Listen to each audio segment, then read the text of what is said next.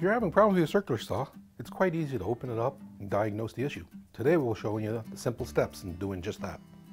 To disassemble a circular saw, we'll be using the following tools. We'll be using 2 magnetic part trays, 1 set of extra long bits, a multi-bit screwdriver, magnetic pickup, and needle nose pliers.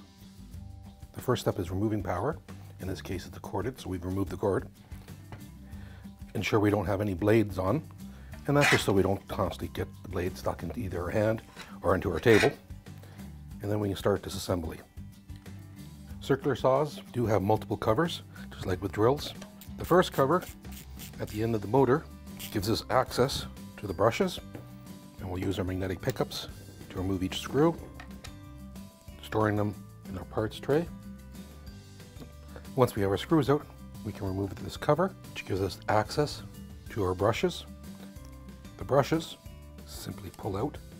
They are spring loaded, and merely a block of carbon that presses inside to transfer electricity to each set of coils to create our electric motor.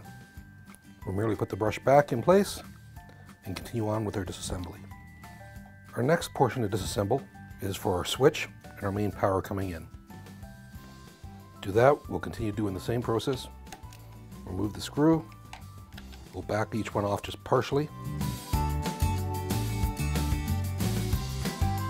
We can then grab our handle very slowly, pull up onto it so we can look inside, which will give us access to the main power cord coming in, our switch, as well as the leads going in to the motor.